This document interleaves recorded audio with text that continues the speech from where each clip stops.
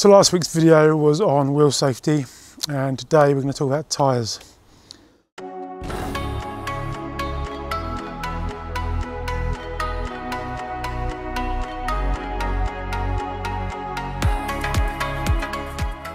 Now, it's very easy to underestimate the dangers involved in tyres of this size. To give you an example of the differences, ordinary car tyres averaging around 30 to 32 psi. Tyres like this, you're looking at 90, 120 psi. So they pose significantly more danger if there was to be a failure. And to give you an idea of the destructive power behind these, I'm going to show you a few video clips which are probably going to shock you, but it really helps you to understand why we have to be so cautious about how we treat the tyres, especially when inflating them.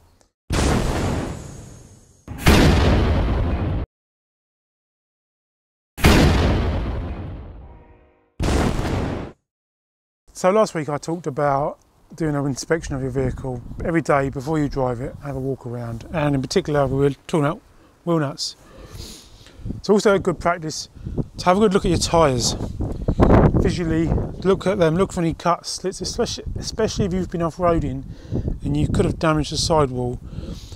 A cut in your sidewall does pose a threat to rapid deflation. Tyres like this, small cuts aren't going to be a problem, but it is something you want to look out for. You also want to look for foreign bodies, obviously. It's very easy to miss the inside of your tyre. Outside is easy to inspect. So you want to get under your truck and just have a look at your tyres, inspect them around. And while you're down here, just have a general inspection, make sure there's no leaks, seals are good. So you're looking for damage, any bulges in particular, because that's going to suggest you've got a damaged carcass and the air is able to start to push out. Now, when off-roading, it is quite frequent that you will deflate your tyres, air down, to get a bigger tread pattern, spread the load onto the surface. But when you do that, it's very likely, or you certainly expose the side of the tyre wall, to damage, because potentially if you're quite low, you've got this part of the tyre is on the floor, it becomes part of your tread pattern. So it is quite easy to damage this. I've not suffered this myself. Could be luck, could be that these tyres are super tough. So the biggest danger to you is when inflating the tyre, because there could be unseen damage. And with my truck, it came on the end of an airline, I'm not sure what you'd call it, but a small inflator, which requires you to hold it on like this, which is a really bad idea, because you're standing in the danger zone. This here, you take a 45 degree, that's the danger zone. If this tyre was to explode, and you're standing here, as you saw in the short video clip, if you don't die, you're going to be messed up. So having this standing here is a bad idea. You want to be, I wouldn't want to be this close if that went off, but you want to be away from the tyre, out of the danger zone. So I've devised a system myself. There are many ways of doing this. I have a central tyre inflation system for my truck. I'm very good at losing these. Always try and put them somewhere and don't forget where you put them. So on my truck I have installed quick connects. This is a PCL quick connect. Every corner, and this one is under here, has a quick connect. So I can inflate all four of my tyres simultaneously. And the benefit is you can leave this danger area, have a cup of tea and a bit of cake, while the truck compressor is doing all the work for you. Now you don't want to overpress your tyres, as I said, because that's where the risk comes in. So I have a pressure valve which I can set.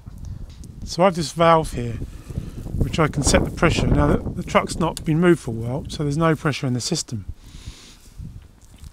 But I can set, let's for example say I want my tyres at 90, front tyres at 90 psi. Put 90 psi on this gauge, and I can walk away and I know the front tyres won't go beyond 90 psi. Now if I was to build this system again, I would have 2 gauges, and the reason for this is back tyres being of a different pressure to the front tyres. Ideally I'd set the front at maybe 90 or 100 and the back at 110, 120. At the moment I set the front to 90 or 100, it depends what I'm doing. And then I have to disconnect the front, change it to 110 and let the backs inflate. So for those who are deaf, this is the connection here, which you would typically fit your tyre inflator onto. So I have this airline up into this box here. This goes to the pressure gauge and then into the manifold, where all these airlines are then distributed around the 4 corners of the truck. And then I have an airline for each corner of the truck. They're all the same length. And I also have a much longer airline for inflating the motorcycle or helping out other travellers. So with these, I inflate all 4 tyres, cup of tea, job done. This is one way of doing it, and this does cost more than just buying a simple tyre inflator. I went for this system because I knew I was going to be airing down, airing up constantly. It does make life a little bit simpler and safer, as I said. Another option is to get yourself a manual inflator on a long hose, so you can stand the back of the truck and inflate this, and with a gauge you can see where you've set where the inflation is. Now airing down is not a problem because there's so much air in these tyres. I've got in the habit of, I actually have either on the end of the valve cap or I have a tool. I'll just back the valve core out. You really don't want to stand there with your finger in the valve trying to inflate them. You'll be there for hours. So back the valve core out.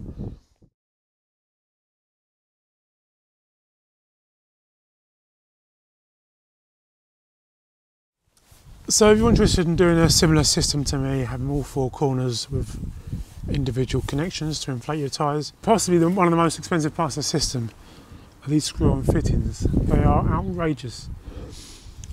But I personally wouldn't buy the clip-on. I spent a lot of money on decent clip-ons and found that they didn't work very well. And if you've seen the video clip of me in Russia stuck in sand and I break a half shaft, this was due to laziness, but the reason I was being lazy because the clip-on fittings I had were so useless.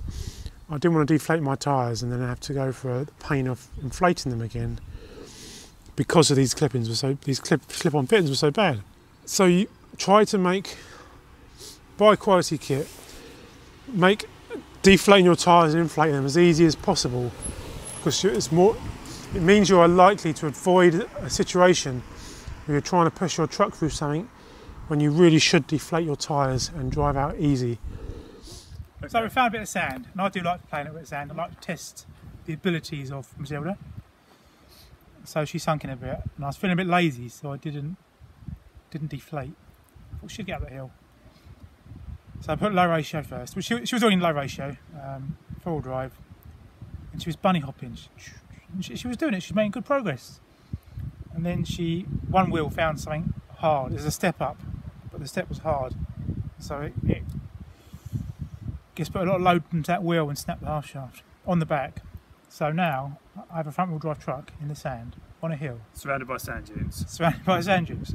There's no way she's getting out on her own. So we're happy just to leave him and go on the rest of our travels, but apparently that's not acceptable. They've got tractors on this island, I'm fine. So it's down to puddles to save the day again. I wonder if you get enough of those little vans where they could Like husky dogs, the little gas trucks that we like so much, like mush, mush, mush, mush, get them to go. Truck's good, normally. It's if you abuse them, you're lazy, you can break them. You just summed yourself up. If I was a spectator, I said, you really don't want to be doing that, but doing it myself, I just thought, oh, I'm just going to make it. She'll get out of here. I just kept pushing her and pushing her. I knew the risk. I like to push things to the limit. And sometimes you find the limit. So because this was such a pain to do, I didn't deflate the tyres because I didn't want to have to inflate them again and have this problem. Had I deflated, I wouldn't have broken the half shaft, I wouldn't have been stuck. So my advice is buy screw-on, buy quality kit, make life as easy as possible, make inflation, deflation, no matter what you do, make it as easy as possible. And you'll most likely avoid situations where you break kit because you didn't deflate your tyres or whatever you should have done. Make life easy for yourself.